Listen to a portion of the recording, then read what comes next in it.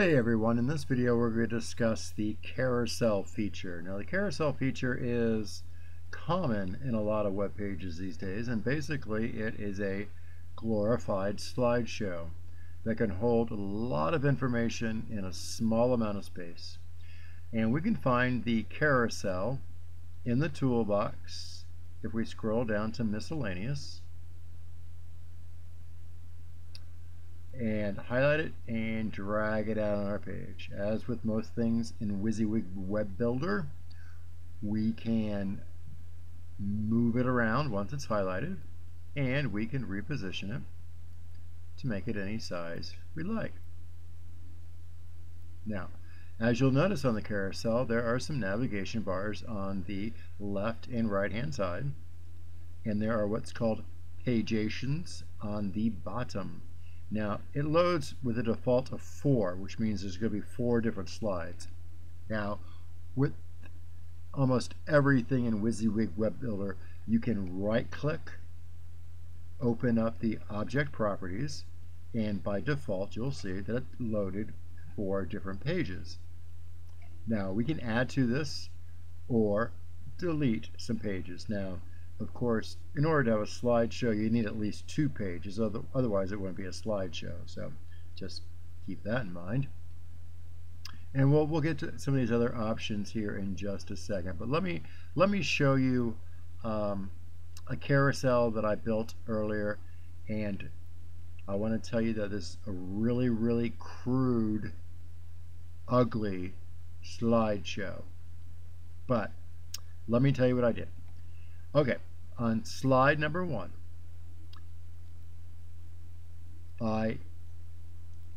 first of all, I object properties, slide number 1, I edited. I went into edit and I choose this background pattern image. Okay, I repeated it in both directions because it's a really small file. Okay, so let's cancel all that. So that's how I created the background to this slide. And then I went over to my toolbox, I grabbed my image tool, drag it out, and I put on this little apple here, which we've seen in other videos. Now, I did the same thing with my text. However, I wanted a background color to my text, so I also created a layer with a background image of solid color purple. Oops. And then I put some text on it and I inserted that into the layer itself, and that's how we got this slide. So just so you know, created a separate background image for this particular slide, threw an image on here, threw a layer on here, put some text inside that layer, and I actually colored this text. Slide number 2, I did the same thing. Basically, I went in and, well, here, let's show you. Object properties, edit, slide number 2. See, as you can tell, my background, I changed it to a purplish background. And then I grabbed my text tool from the toolbox, drag it out here, change the font, change the color, change the size, and you can position this anywhere you want. Slide number 3, same thing. We're coming here, object properties, slide number 3, edit. You'll see I choose a textured background this time, and you got lots of textures in here. That's the texture I chose. We can change this. Let's change it to this marble. Boom. Okay. All right. I changed the background to a pattern, and then I went to the toolbox, grabbed the image tool, drag it out, and put this castle on here, which I think you've seen in an earlier video. Go to the 4th slide in here. Once again, I'm going to right-click, Object Properties, click my 4th panel, Edit, and as you'll see, I choose the pattern background and these 2 variants to make that design.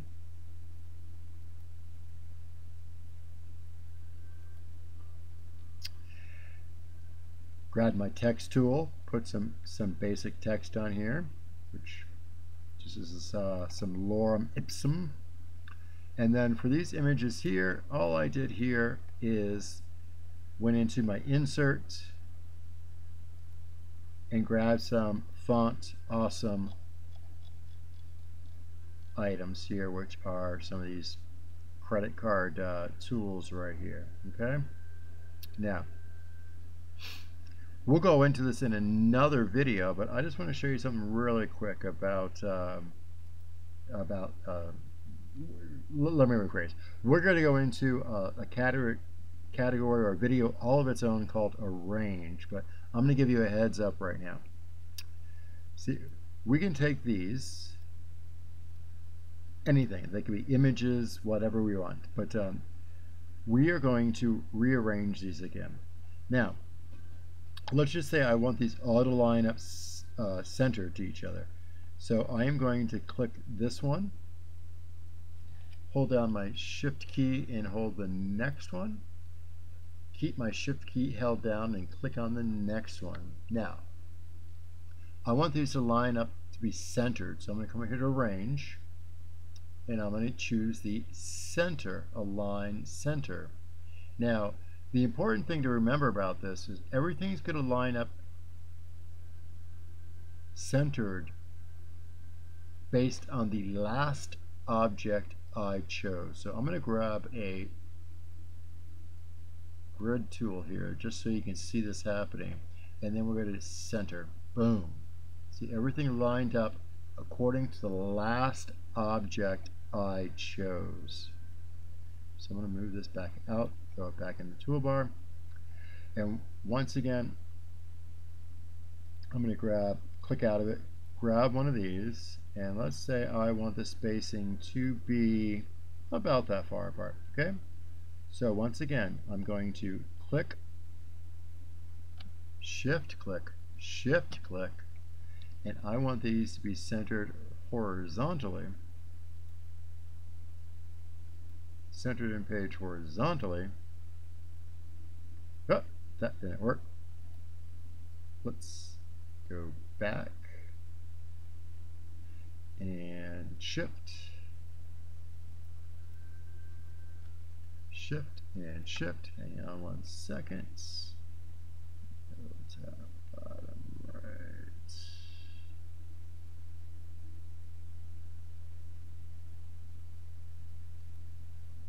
Vertically, that's what I wanted. Click on vertical. But anyway, in your align tool, we're going to go in this in the align tool, but anyway, I just wanted you to see this. Click out of it, and then click all of them again, and we can rearrange these.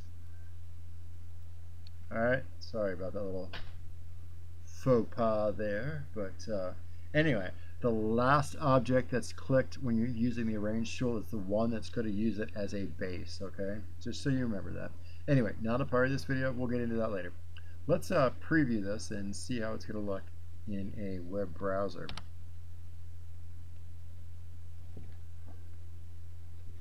Alright, and as you'll see, it's sliding through just like we set it up to be. Let's go back to WYSIWYG Web Builder here, and let's discuss a few more objects here. Now, if we right click on this, we can do a lot of different things. Let's go down to Object Properties. Style, if we go into Style, well, hang on, let's back up here. We're going to highlight the carousel, Object Properties. Those are our 4 pages. We can add and remove, like I discussed. Now, if we go into Options, here's where some of the fun kind of starts.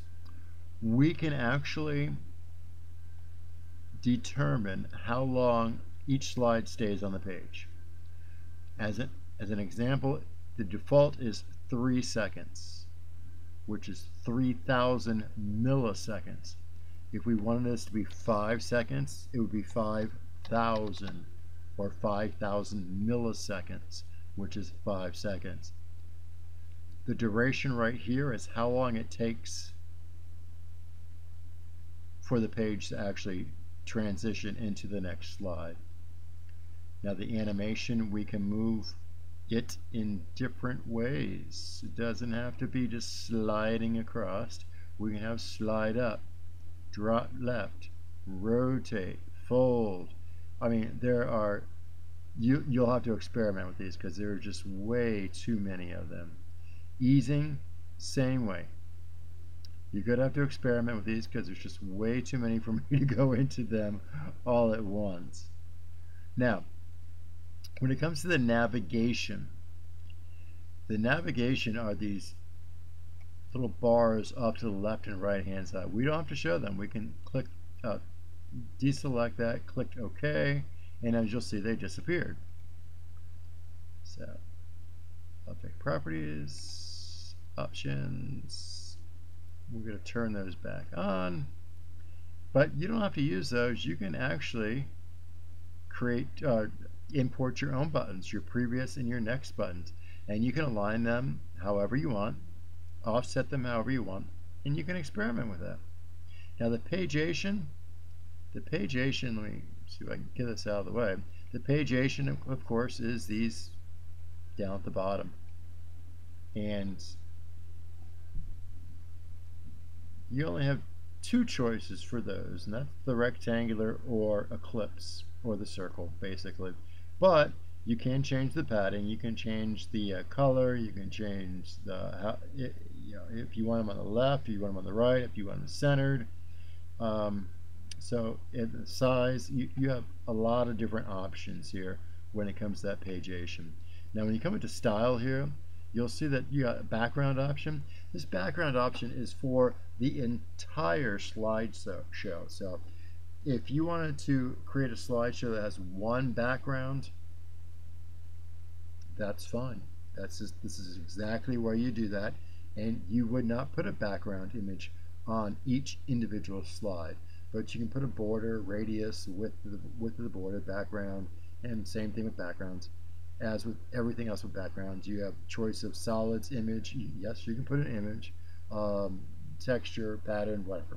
Okay, and you can also do events and create a slideshow, turning it into a form. But we're going to discuss those in a later date. But just to let you know that there is so many options when it comes to creating a slideshow.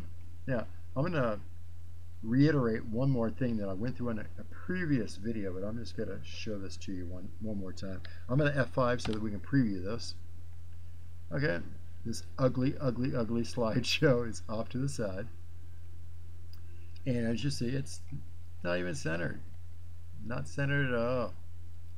So let's go back to our WYSIWYG, and we are going to click on our page properties. We're going to say center horizontally. Okay. Now we're going to click on our carousel image, and we're going to arrange, make sure we're in our arrange tab, center horizontally in page. Now let's F5 this or preview. Boom, now it is centered in our page if we would want it to be centered. So alright, so this is carousels, as ugly as mine may be. We'll see you in the next video. Thanks.